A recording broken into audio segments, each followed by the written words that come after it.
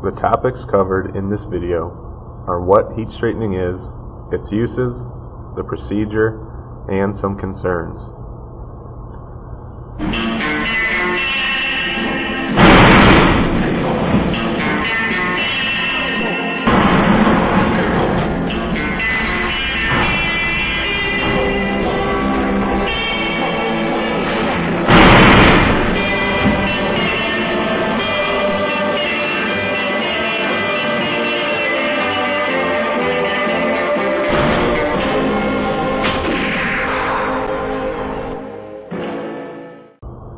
What is heat straightening? It's an alternative to replacing damaged steel beams. It's a process of heating and cooling beams so that it contracts back to its previously undamaged state. Some uses for it is that it can correct damage done by beams hit by trucks, beams that have buckled, as well as beams damaged during transportation or placing. There are two different procedures for heat straightening.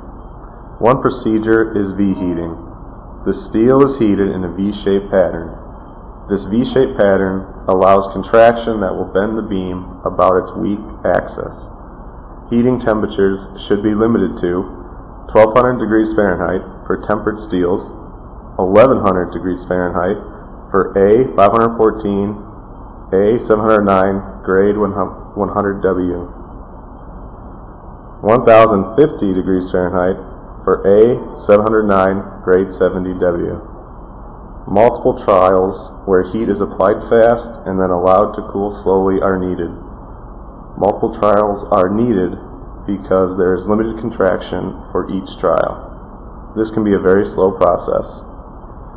Hydraulic jacking is also required to control the contraction to make sure the movement goes in the direction it is intended to.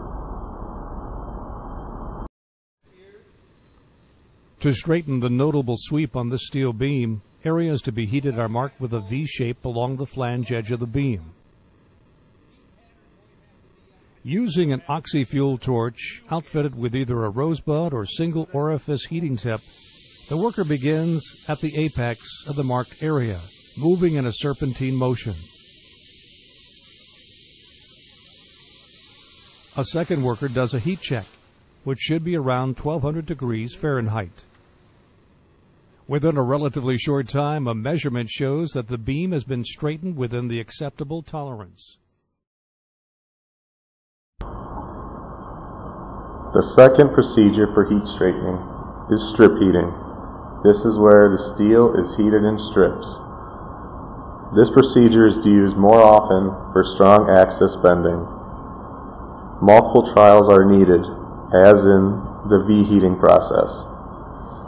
This procedure can take 2 to 5 days depending on the extent of the damage. There are two concerns with heat straightening. One concern is overheating the steel, which can lead to structural damage.